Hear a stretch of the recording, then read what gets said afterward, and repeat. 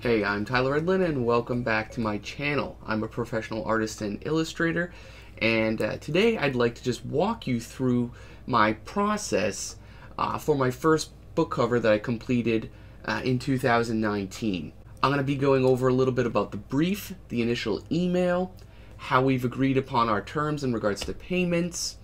I'll be showing you some sketches and how I planned out the cover, and then I'll just give a process overview. It's not like a thorough tutorial or anything, but if you're curious, maybe you'll find this interesting. So let's begin.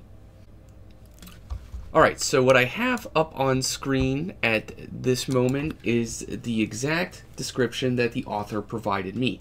Now with that said, this cover is for an independent author. It is not for a publisher. And in my experience, you can typically expect or get about 1/2 to 1/3 the price for what a publisher is able to pay. I'm not going to give out exact numbers, but just so you're aware. Alright, so that's pretty descriptive. My initial thoughts and reactions on that is like, that's pretty heavy. There's a lot of elements to consider. The design itself, it's very easy to get lost and overcrowd this book cover. I like very simple book covers. Having a very simple and direct image that's very readable is often what I go for in a scenario like this. So at this point, we did already agree upon a price. This was going to be a set price. I was going to get half once I completed initial sketch and half the price when it was entirely complete. Some people like to go with royalty, so they'll take like a much lower cut on the cover and get back a certain percentage of the sales.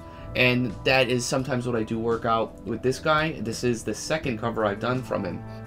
And I get a very small check quarterly, because he's a very small time guy. So let's go in and look at the sketch I did based off this description. So this is exactly what I provided the author. It's not glorious. It's not a beautiful sketch. It's a simple layout. I have worked with him before, and he has a little bit of faith in me in that respect that I'll be able to see this through to completion. So I spent less time sketching. I don't have a lot of time for that, so I try to get through the various stages as quickly as possible. So here's just the simple layout on the left, and here's kind of his color kind of to grayscale sort of interpretation. I kind of actually have the child a bit facing away from the flowers in this sketch. That fact simply eluded me, and he's going to be kneeling against the rubble, and I might put a skull or so down there, but there really wasn't a room or need to show all those destroyed and wrecked vehicles. I think the layout of the ruined buildings will kind of get that idea across. So I sent it over. He was very enthusiastic. He was surprised I was able to take his big idea and simplify it to such a simple image, and he's like, yes, go for it. So at this stage, again, I sent an invoice to him through PayPal so he could pay half of it. So technically I did this sketch for free, and I'll do that with clients because, again, it's not a huge time commitment, and I want to make sure I'll be able to realize their vision. So, half the payment's done. I go in and I'm going to start the final at this. Given the amount of experience I have actually painting destroyed skyscrapers and stuff, it's not that much. There's plenty of reference out there for it, but I did have a free kit from the Warzone 3D Kit Bash site that I made a quick mock-up in Cinema 4D, and that's going to serve as my foundation in which I'm going to build the painting off of on top of there. Yeah, so here is the 3D mock-up. It's not that much better looking than that ugly sketch I drew. Yeah, it is very ugly. But for me, really all it is it serves as a reference so that I can kind of plan out lighting, shadow, shapes, and form, as well as any kind of compositional elements. The beauty is that in the 3D software, I can model the whole scene, pan the camera around, kind of select what best represents my sketch, and kind of just drop it together. The character is from free software called Daz Studio. I just grabbed a little child and put him in the kneeling, and I actually think I changed it to a female, but I put him in the kneeling position where I'm going to place like a skull with some flowers and stuff. So you get the nice side of the face, a little bit of the back shot, a typical kind of angle and pose that I generally don't do. So the first thing I generally do is to kind of separate a lot of the major elements. So right at this point, I believe the with the sketch and the model, I might be like an hour and a half into the cover. The first thing I want to do is get rid of that green and start to paint the grassy field. So I kind of put a little bit of a photo layer down there and used a bit of the mixer brush and some of my regular grass brushes to kind of build a base. Again, it's still pretty crude, but we have to start somewhere. Then I basically dumped a bunch of concrete textures right on top of the existing models. Now this is again, I'm playing with the atmospheric perspective. I want the background to be kind of drab and gray.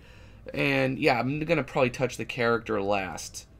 But at this point, I really wasn't liking the layouts of the buildings. They felt a little too clumpy, and I just didn't like their overall positioning. So I re-rendered out a few more buildings, dropped them in to add a bit more of a mid-ground. And so yeah, I'm going to basically just adding a bit of a layer. It's definitely easier for me to do that at this stage than to go all in at the end and fix this. I used a gradient tool on this brush to add in some blue atmosphere to that, adding a little bit more, atmospheric perspective to it. And eventually I think I raised those buildings up a little bit higher is what I started to do on that layer. So as you can see here, I extended them and did some manual painting, chipping them away. So overall, I took a little bit of color out of that initial pass that I did. Next, what I want to do is a little bit something with exposure that I usually don't. I just want to blow out some highlights, make them almost completely white where I want to have a highlight. And so I'm going to stray from this soft kind of overcast sort of scene and just kind of go with this high contrast. So I start grabbing areas of light like I do here and blasting it completely out. I start to replace some of the sky. That's kind of happening there. And now I start adding some smog and atmosphere coming up from the various parts of the debris. And so yeah, it's taking a little bit of a life onto itself at this. Here's more of that layer where I begin to blow out the highlights on a lot of those structural shapes. So basically at this point, the image has all the foundation that it really needs. I've almost kind of covered the whole thing with paint. Very little 3D is left. Major problems are resolved. So it really from here out is a matter of just making everything look a bit more pretty. One major thing here is I lowered that building because I like that original shape that I had that kind of came down like this. Before, everything was just a bit too much on the flat side, like coming across. So I felt that made it slightly more dynamic. I'm working on this nice triangular shape, or maybe it's like a square, to kind of frame the character. Before I was adjusting the lighting, it was all a bit too convoluted, I guess. I start adding in some of the smaller details, like the skull there, as the author requested. I put in a little bit of lighting balance, and here's where I started to kind of just paint and smooth over lots of the details. So see, I ended up kind of simplifying that building out in the background further. Again, I spend all this time painting things, I spend just as much time removing them. I added a lot more, a little bit of lightness into those background buildings as well. At this point, I started adding a little bit of overgrowth since it could show a longer passage of time. So a lot of cleanup work in this foreground. The grass is still not where I want it, but it's getting there. I'd say for a lot of my paintings I would leave the grass, but it's going to be front and center on a book cover, so I do want to spend the time to clean it up and to make it look fairly simple and cohesive. So this was like one of my final pushes on that. So see, the grass is basically broken down into smaller but very easy to read shapes. So I'm grouping the values a little bit better overall, and I start to add a little bit more flowers back in. And now it's like, okay, I'm fairly comfortable with what a lot of the background is doing. I'm going to finally get in there and design up some of the character. At this stage, it's getting very close to being complete, with the character mostly in place now. One last thing that the author did request in an email follow-up is that there be like these hovering humanoid figures going across the sky. And so that's kind of what I did there. I just kind of dropped in a little you know, Daz's character with the lighting to match the scene, and I kind of have them there, and I'm blurring them out as they go further back in space. So with that said, he does want me to do the title text. He said he's not particularly fussy in regards to that, so I added Nexus. I tried to frame the X so we have a little bit of a figure back there. And yeah, this basically kind of wrapped it up for the most part. And guys, I hope you enjoyed my process on this. I'd like to know, what is your process? Do you tackle things quite a bit differently than I do? Is there some overlap and similarities? I'd certainly be curious to hear what you have to say and how you go about making your book covers. So thank you for watching, and do take care.